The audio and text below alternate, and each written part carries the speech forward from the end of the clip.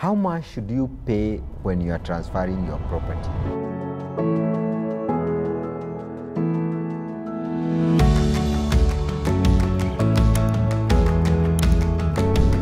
Welcome back to Real Estate in Kenya with Reuben Kimani. I'm back. Today we are talking about capital gain tax.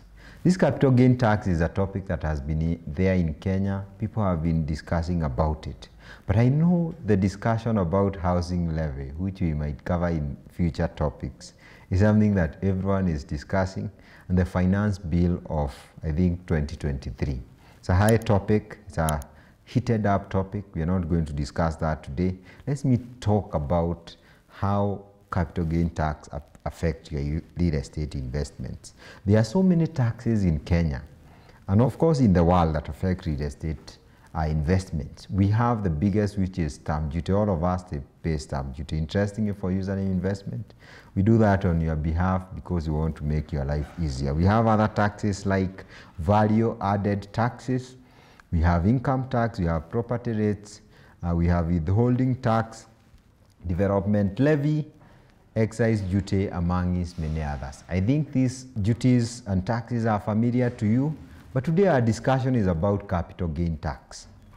How much should you pay when you are transferring your property? We'd like to teach you about 4 things. First, tell you what is capital gain tax, because some of you tuning in today may not have an idea or a good idea what capital gain tax is all about. What is the current rate that you should pay capital gain tax? Number 3, how does it affect your real estate investment? And lastly, exemption to capital gain tax that you need to be aware of as an individual.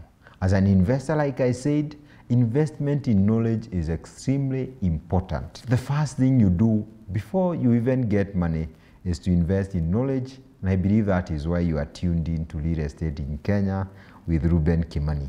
So what is capital gain tax? In simple terms, this is tax that is imposed when you are transferring your property. They basically try to identify how much the property has gained. This is a tax, especially in our country, that was imposed for properties acquired on or before January of 2015. The laws keep changing. And this tax is declared by the transferor of the property. What is the current rate that you should pay? For a long time, or for some many years, since the amendment of the Finance Acts, it has been 5%. But from January of 2023, according to the Finance Act of 2022, the capital gain tax was increased from 5 to 15%. So it has been 5% for some time, but now it was increased threefold to 15%. Whether it's a good thing or a bad thing, I leave you for you to decide and for you to tell us what you think about this tax. It's one of the taxes about properties. The other thing I wanted to teach you about is how it is calculated. This is like math. I'm going to touch about a lot of some technical terms just for your own basic understanding. But when you use a lawyer or when you come to username investment, we do these things for you. You just need a basic understanding. The rest will be done to you by companies and professionals like us. That's why we are companies that take care of your needs. You don't need to bombard yourself with vocabularies, terms about law and government. You just need basic understanding. So there's a formula that's saying they try to calculate the net gain. This guy from how it is very basic. You sell a property today, you bought a property 10 years ago. You sell it at 2 million, you bought at maybe 300,000. The difference is 2 million minus 300,000. Then they tax the 2 million minus 300,000. That is about 1.7 million. That's what they tax at 15%. But it's not that simplistic. That is for your own understanding, because they are giving that 1.7 million is like a net gain, which is calculated as follows. The transfer value at the point when you are selling minus all the incident cost of the transfer, the money you use when you are transferring that property, minus the adjusted cost. This is basically the cost in which you acquired the property, plus all the costs that were there when you are acquiring the property. You may have incurred valuation costs, may have incurred transfer costs and stamp duty at that point. You add all those costs. Basically, You put all the costs when you are transferring the property, how you sold it, the lawyer's fees, stamp duty, and all those things, minus how you bought the property many years ago, plus the legal fees and all those things. I'm doing this for your own understanding. So it is the net gain which will be taxed at 15% is the transfer value minus the adjusted cost. And I've been able to explain what this means in layman's language. If I use very technical terms, please forgive me. We are trying to explain this, and we have this article. You have this in our blog section of our website. If you want to be able to understand more, go to usernameproperties.com, go to our blogs. You'll be able to find this content as it is for your own understanding. There are exemptions, number 3, to capital gains tax you need to be aware about. I'm going to read them very, very fast, and you can check whether you have some exemption, because there are some exemption that you can take advantage of. Knowledge is power when applied.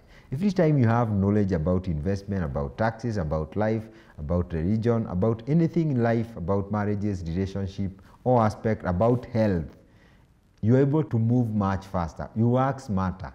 You work with what works instead of beating around the bush.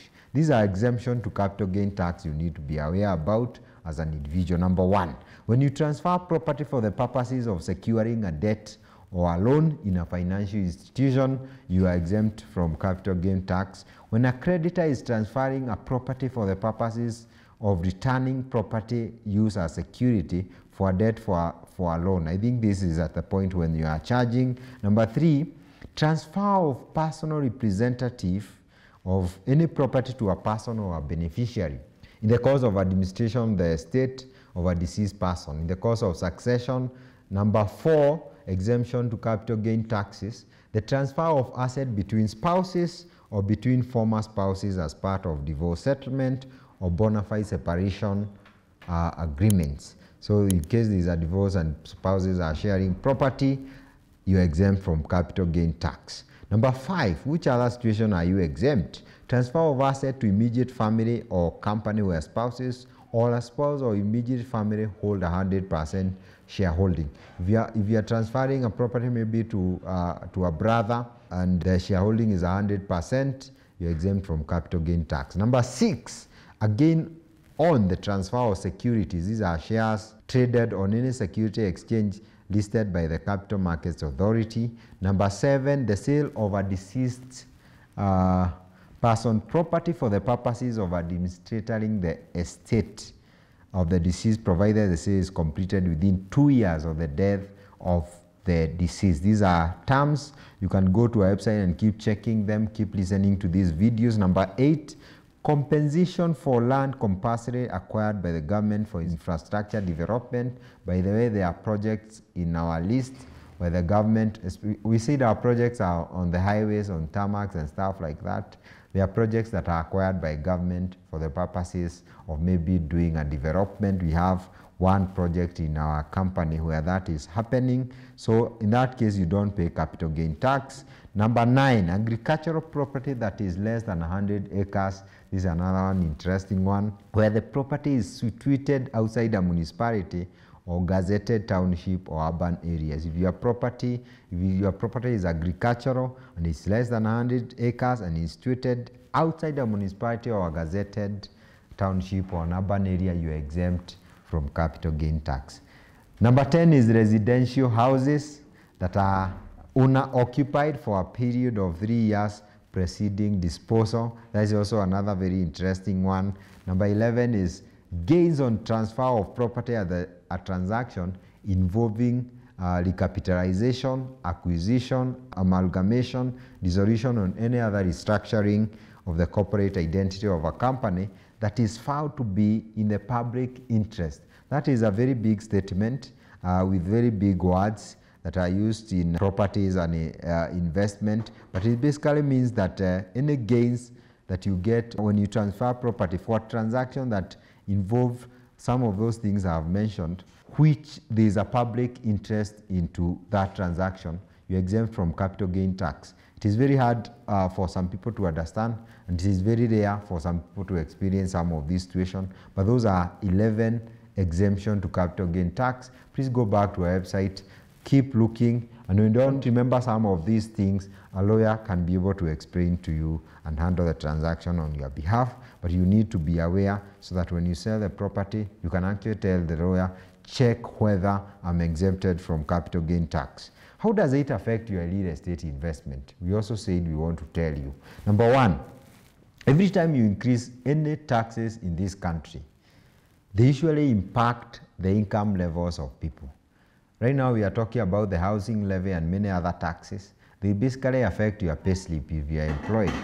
You receive less money, and even on the goods that you buy from the supermarkets, you may need to buy less because you have less disposable income. There is also the possibility of a slight increase in prices of real estate.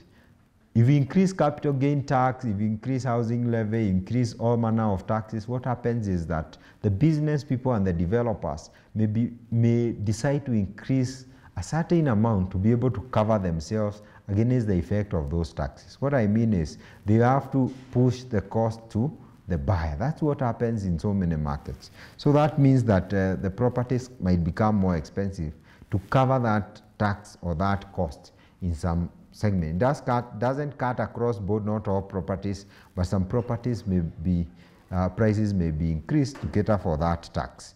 But I would also like to tell you about real estate. Real estate is extremely resilient, unlike shares, bonds, stock, and all these liquid asset classes. Real estate is a bit resilient. Prices rarely go down, especially in a country of ours, because the fundamentals are good, the population is growing, urbanization is there, and people really are in need of affordable housing. We have a shortage of more than 2 million. Because the fundamentals are good, real estate is very resilient. Even with increased taxes, we don't expect the sector to keep going down. It will keep going up because the need is so big. So that tells you, even with the increased taxes, I keep telling you, you have to keep investing. Keep investing, keep investing. Remember to subscribe to my YouTube channel, ask questions down there, and please turn on the notification bell there so that every time you have this video, you will be notified. Thank you so much for watching Real Estate in Kenya with Reuben Kimani. We hope to see you the other week on Thursday. God bless you.